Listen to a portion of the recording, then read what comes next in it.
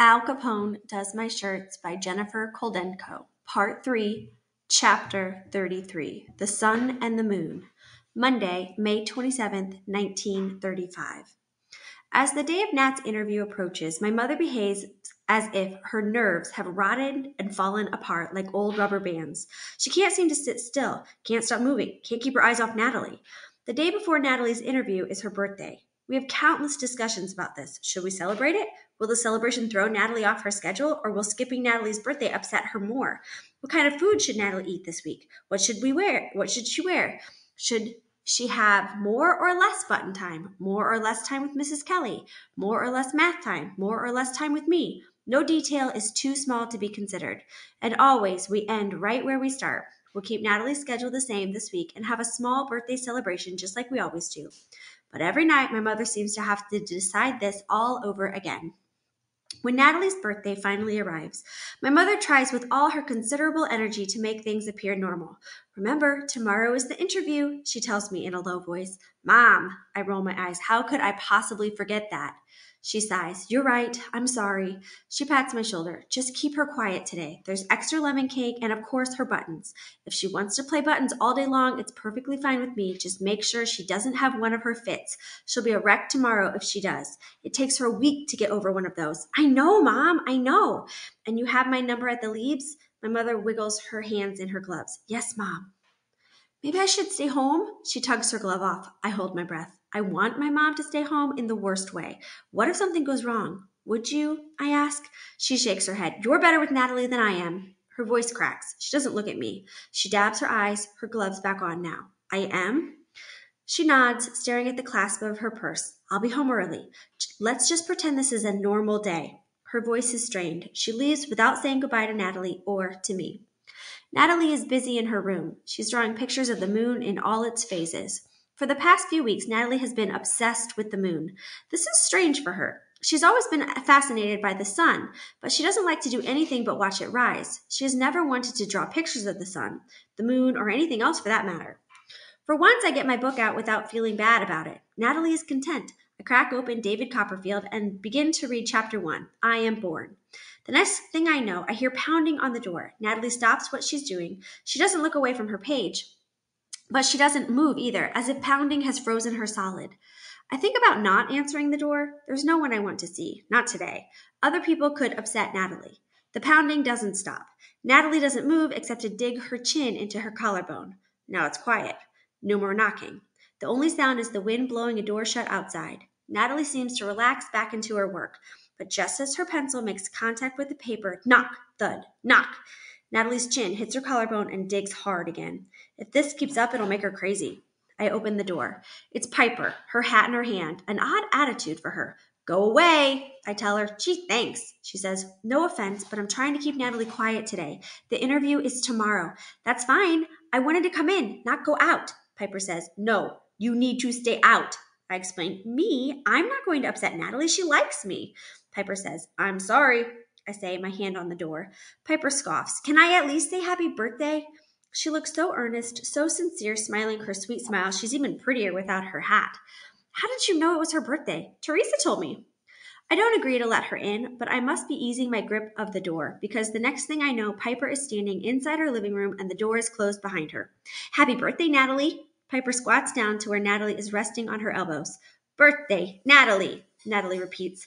I feel a stab of pain when I hear this. Natalie has come a long way. I can tell because she sounds like the old Natalie. She isn't parroting like this hardly at all anymore. Nice moons you got there. Piper stands up again. Okay, she says, that's all I wanted to do. I feel my eyebrows creep up my face. See? And you didn't trust me, Piper says as she brushes past me out the door. I watch her walk away. It feels like a vacuum has sucked the air out of our apartment. Piper is taking the air with her when she goes, and suddenly I want her to stay. I shut the door quick before I call her back. Natalie is busy with her moons for another half hour, and I'm happily eating fold-over bread and butter sandwiches on the couch, my book in my lap, my legs across the arm of the chair. I look at Natalie. She's fine. I look down at the book again, and then I hear paper ripping. Natalie is tearing up the moons she made one by one, her chin jerking wildly down to her collarbone and up, down and up. Her eyes are beginning to storm over. Little torn pieces of paper float through the air, scattering everywhere. Uh-oh. I slap my book closed and jump up. I shouldn't have let her do the moons. It was too new, too unfamiliar. Natalie, I say, forget those stupid old moons. Let's have some lemon cake. Lemon cake, Natalie. For a second, I have her. We'll sit down. We'll eat. It will all be fine. But then the forces inside her seem to collide. I can almost see the battle in her eyes. All at once, the storm seems to win. Her eyes are leaving. Natalie, outside! I scream. I jump in front of her, rushing to unlock the door. She follows me. She's trying to fight it. Outside, Nat seems calmer. She walks hunched over. She still seems wild, like the fight is raging inside her, but the walking is helping, giving her some place to go. Where do you want to go, Natalie? I ask. Nat says nothing. Okay, I tell her, we'll just walk. I shiver. I wish I'd remembered our jackets, but I'm afraid to stop her now. She looks too vulnerable, teetering on the edge, but she's following me. We'll walk until my mom gets home. Out on the parade grounds, we circle the cement once, twice. If she wants to walk in circles all afternoon, that's okay with me. Then abruptly, on the third rotation, Natalie breaks off and heads to the west stairs. I run to catch up to her and get in front, but she isn't following now. She's going her own way, and then suddenly Piper is there. I can't believe it. It's like she's a magnet in her head that draws her to trouble. What's the matter? She asks. Just out for a walk, I mutter. Piper gives me a funny look, then falls in line behind me. Natalie is walking fast. I skip in front of her and begin a slow U-turn. Natalie doesn't follow. I grab her hand, but the angry way she shakes me off scares me. I don't dare do it again. She's walking down the west stairs now. Natalie, look, rocks. Let's count them, I say, jumping in front of her again, but she shoves past me. It's okay, let her go, Piper says from behind me. Shut up, Piper, I spit back at her. She wants to say goodbye, Piper says. Shut up, I said. Natalie walks on. Natalie, we don't need to go there anymore. We've already found a ball, I say. Natalie ignores me. Her head is down, and she's walking fast as if she's late for something.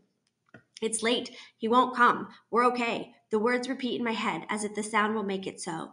The pulse is beating in my ears. I feel Piper's arm on my arm. Let her go, she says. My feet slow down like they are suddenly too heavy to lift. I let Natalie get a few steps ahead. I can't do this anymore. I can't make it right. I don't even know what right is. I watch Natalie. I don't let her out of my sight, but I'm higher on the hill, climbing a parallel course, and Piper is behind me. I breathe fast, short, shallow breaths. Nothing to worry about. See, he's not here. And then he is. The black greased hair, the short bulbed nose, the deep pock-marked skin, the uneven walk. I could take him. I know I could. Natalie, he says, pleasure and warmth in his voice. 105, 105, 105, she says. How you been, sweetie? He smiles at her. I stand up ready to crash down through the brush. How dare he? I feel a grip on my arm. Piper pulls me back down. I didn't think I'd get to see you again before you shipped out, 105 says. How does he know? I ask Piper. About her? Piper snorts. The cons know everything about us. Onion's small, quick, greasy hand takes hers. Natalie hates holding hands, I whisper. The tears sting my eyes. I stand up again, about to shout something, but nothing comes out. It's okay, Piper says. I stand still, quiet, shaking. Natalie is holding hands with a man convicted of some awful crimes. It's so strange, so awful, and so normal. Natalie doesn't look weird. She's my older sister, a 16-year-old girl holding hands with a man not much older than she is. This is terrible. This is good. Chapter 34, Happy Birthday. Same day, Monday, May 27th, 1935. We stay outside for the longest time, counting and cataloging rocks and shells. Piper and I are Nat's helpers, doing exactly what she tells us to do. I've never known Piper to take orders from anybody before, but she is now. We're a team, and Nat is in charge. When we do finally get home, it's almost dark, and my mother is there. She's in the kitchen frosting a cake. She's made a sign that says, Happy Birthday, Natalie, and cut, curled, and painted long strips of newspaper to make confetti streamers, exactly like the ones my mom made last year. How's my birthday girl? My mom asks Natalie. Natalie says nothing. She threads one newspaper streamer through her fingers. Piper, my mom says, maybe you'd like to come to Natalie's birthday party? Piper smiles her charm school smile. I'd love to, Mrs. Flanagan, she said. My heart dips low in my chest. I don't want to have Piper here for Natalie's party. We never invite anyone else. I'm surprised my mom asked her. I look at the cake my mom is frosting, the number 10 on the top, just like every other year. 7 o'clock tonight, right after supper, my mother says. Shall I invite some of the other kids? Piper asks. Oh no, let's keep it small, shall we? My mom says. Her eyes avoid mine. The smile on her face is the one she uses when parents of an obnoxious piano student ask how he is doing. I go in my room and don't come out until supper, which I wolf down without saying a word and then return to my room. I plan on staying here until the last possible moment, which comes way too soon for me. Hey, Moose, we're having a party out here. Piper bangs on my bedroom door. She has a present wrapped in funny papers in one hand and a juice jar filled with lemonade in the other. Moose! My dad comes in where I'm sitting on the bed. Did someone give you a grumpy pills today? He puts my head in an arm lock and gives my scalp a good knock.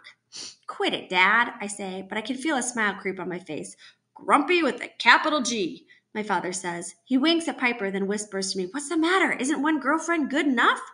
I'm here as Natalie's friend. This has nothing to do with Moose, Piper announces as she pushes the sleeves of her sweater up past her elbows. Yes, well, I can see why, my father says. Go get yourself a hat and act like you're at a party, Moose. You're getting a bad reputation with the girls. Natalie looks up from the handful of streamers in her lap. Teresa, she says. My father laughs. Yes, you're right, honey. That's your brother's other girlfriend, isn't it? I go into the kitchen to get a hat. Natalie is running her hands over and over the orange streamers attached to the pitcher. Piper is right behind me. She looks at the cake with the big 10 on it and then back at Natalie through the doorway. I feel my face get hot. I'm suddenly so angry at my mother I can barely speak. Teresa, Teresa, Teresa.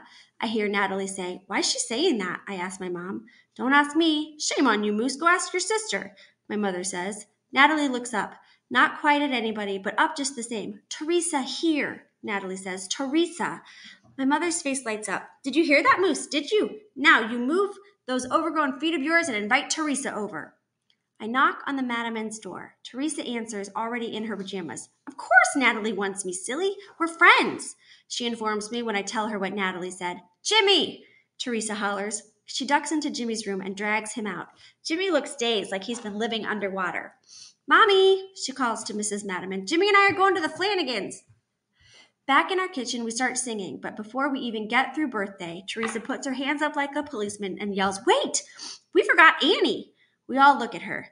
My mother's cheek twitches a little, like she's not pleased about this. She opens her mouth to object, but too late. Teresa is already out the door. When Annie arrives, she smiles at us and we all begin singing again. This time, we get all the way through. Hey, Natalie, did you know your birthday is 4 months and 10 days after Al Capone's? Annie says as my mother cuts the cake. January 17, Natalie says. 17. That's his birthday, all right. I made a card for him, too, Teresa says. I cut out little circles to look like bullet holes and everything. How did he get that scar, anyway? I ask. My father winks at me. Girl trouble, he says. My mother starts to open Natalie's presents. I'm not sure why we bother wrapping them. Natalie doesn't understand why presents should be wrapped. If you give her a wrapped gift, she takes it and puts it on her shelf that way. Mrs. Flanagan, what are you doing? Teresa asks. My mother gets a little red. She flashes her pinched smile. Natalie doesn't really, I can almost see her searching for the right words, care to open her own gifts. Excuse me, Mrs. Flanagan, but that's my job. Teresa snatches the half-wrapped present out of my mother's hand and rips the rest of the wrapping off. Oh, my mother says. She and my dad exchange a big smile. My mom moves the presents over to where Teresa is sitting. The first gift is from me. It's a math workbook I got at school. From Piper, she gets a bag of buttons. Thank you, Piper. These will be for later. My mom winks at Piper, then slips the bag of buttons in her apron pocket. Teresa gives Nat my father's gift, a book about birds with an enormous index, and from my mother, a book bag with Natalie Flanagan, the Esther P. Marinoff School, embroidered on the front. My mom doesn't embroider. I don't think she even knows how. Convicts in the tailor shop, my dad whispers in my ear. The gifts are all unwrapped now, and Natalie is looking at them. She touches each with her fingertips and then sniffs every one. We talk for a while, and when it's time for everyone to leave, my father says, Moose, walk your friends home, please. Or maybe I should say your harem, he whispers in my ear. Yours and Jimmy's, that is. Give it a rest, Dad, I say. My dad rumples my hair. His eyes are bright and hopeful. We all walk together. First we drop off Jimmy and Teresa, then Annie. Good night, you two, Annie says to me and Piper. I don't like the way she says this. I pull at my shirt collar, which is pinching my neck. We walk up the steep road to Piper's house. It's beautiful out. The blue-black night all around, the black, black water, San Francisco like a bright box of lights. This is the most beautiful place I've ever been. Then I look at the cell house, sad and silent. The lights are dim. I don't hear anything except for deep inside the sound of one metal cup clanking the length of the bars and one lone voice calling for help. What's that? I ask, careful not to sound spooked.